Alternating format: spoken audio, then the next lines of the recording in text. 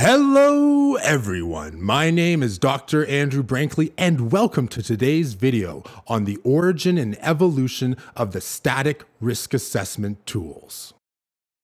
Learning how a tool was developed helps you identify some of its strengths and limitations, and it also inoculates you against ridiculous claims about the tool. For example, that Static-99R and Static-2002R just appeared out of nowhere.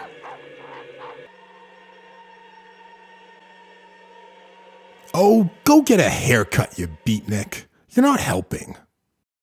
Our story begins in the mid-1990s with a seminal meta-analysis by Carl Hansen and Monique.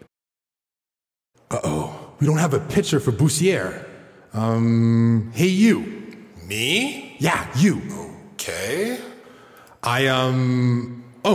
Need you to put on this wig and get in there. Okay, wait, no way, it looks dumb. I don't care. It's pink. Get in there. All right, I'll go. But I better have a good part later. Where was I? Ah, yes. Carl Hansen and Monique Bussière's 1996 meta-analysis examined factors that predicted sexual recidivism. They took on the monstrous task of synthesizing information from 61 separate studies, representing over 23,000 participants. Results were really quite fascinating, as they provide strong empirical guidance for what may or may not explain sexual offending. Now, although many researchers and professionals comment upon things like denial or childhood issues of sexual abuse, these factors were not associated with sexual offending.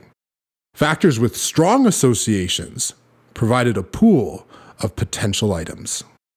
A year later, in 1997, Carl Hansen published a government report describing the construction of his first risk assessment tool for sexual offending. Using the pool of potential variables from the meta-analysis, Hansen set two rules for selection. The variables had to have an average correlation of at least 0.1 with sexual offense recidivism, and one should be able to score them using commonly available information, such as offense history, police reports, or demographics. The predictive validity of the 6 potential items was tested through stepwise regression in 7 development samples, and then replicated in an 8th validation sample. 4 items provided non-redundant information on risk and formed the Rapid Risk Assessment for Sex Offense Recidivism, or the RASER. RASER. Kind of like Occam's razor. Here I Sharp, come. scientific. Wait, what? Wait. Here's Razor. You're kidding me. What? Razor, like... No. Come on. No. This is good. Happy now? All right, we're done. I got people to teach. Where was I? Oh, yes.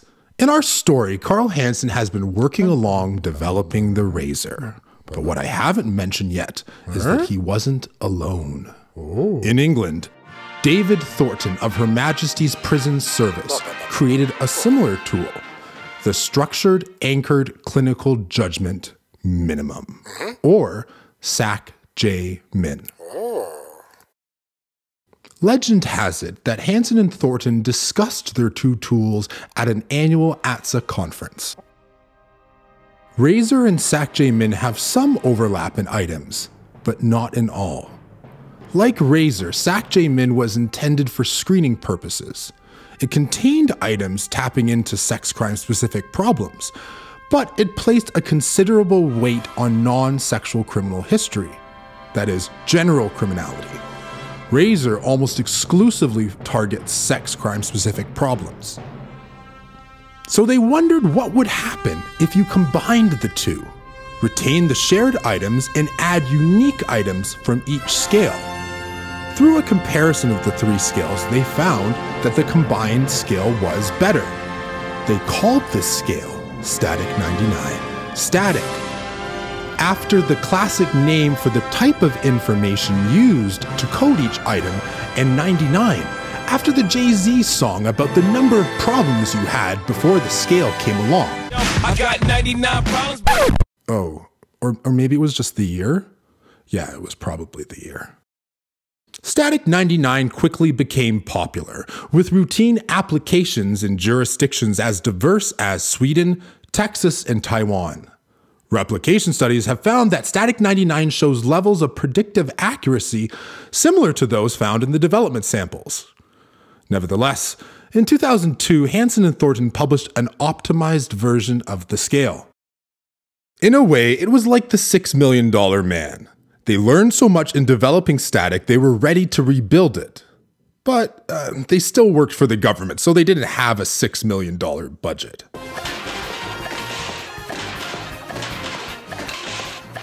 They removed 2 items that caused scoring issues and added 5 new items to increase both predictive validity and conceptual clarity, helping evaluators understand which items were tapping into which potential causes for sexual offending.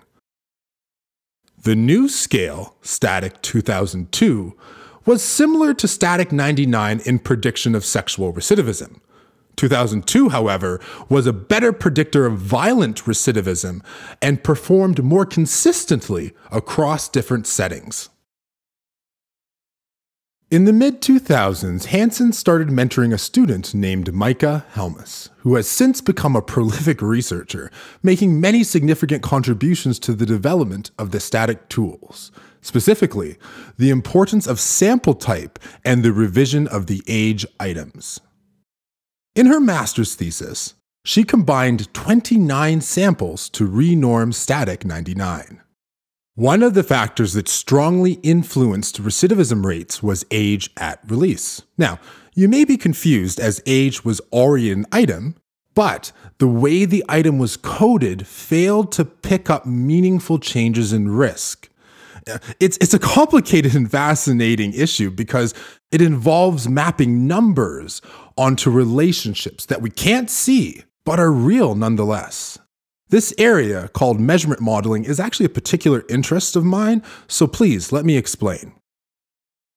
Age and criminal behavior have a strong relationship. Not because getting more candles on your birthday cake makes you less likely to offend, but because age is a marker for many complex changes throughout the lifespan that affect risk. The relationship between age and risk is represented on this two-sided arrow by increase in age mirroring the color transition of red to blue, representing risk. Static-99's attempt to capture this relationship was overly simplistic. It's true that people between 18 and 25 are the most risky, but there are many risk-relevant differences between people older than 25.